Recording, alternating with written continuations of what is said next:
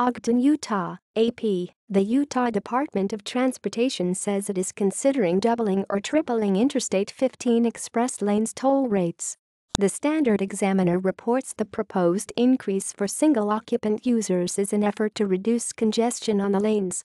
The idea was presented to the state transportation commissioners earlier this month.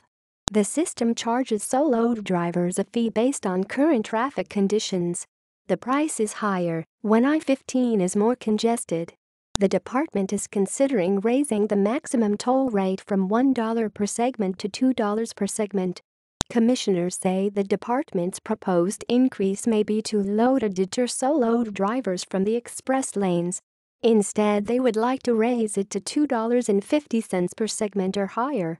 The commissioners could vote on the increase as early as October 13.